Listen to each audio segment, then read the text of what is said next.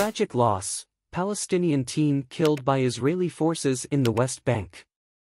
Israeli forces were responsible for the tragic death of a 17-year-old Palestinian boy, Karam Ayman Mohammed Dwikat, today in the northern occupied West Bank near Nablus.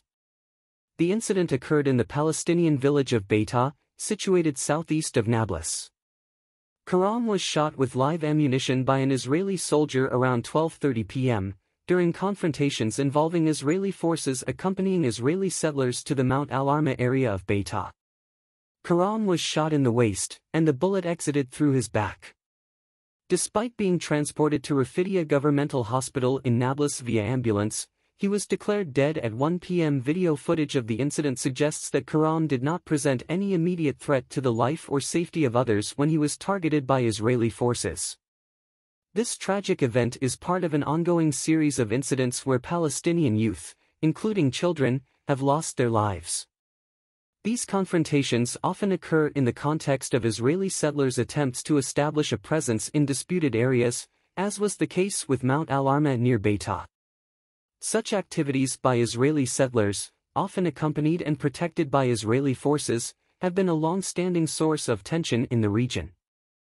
It's important to underline that under international law, the use of intentional lethal force is only justified when there is a direct and imminent threat to life or the potential for serious injury. These standards have raised concerns about the use of lethal force by Israeli forces, particularly when it results in the loss of young lives. Furthermore, the recent surge in violence, including these confrontations, is a cause for great concern. The situation in the region has been marked by ongoing tensions and clashes, particularly in response to the events in Gaza, where Israeli military operations have caused significant destruction and loss of life. Notably, the construction of Israeli settlements in the occupied West Bank, including East Jerusalem, is considered illegal under international law. The presence of Israeli civilians in occupied territory is a clear violation of international humanitarian law and is considered a war crime under the Rome Statute of the International Criminal Court. These incidents underscore the urgent need for diplomatic efforts and a peaceful resolution to the Israeli-Palestinian conflict.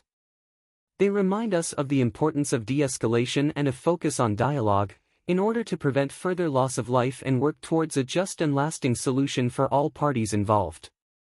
International attention and diplomatic initiatives should be directed towards these ends.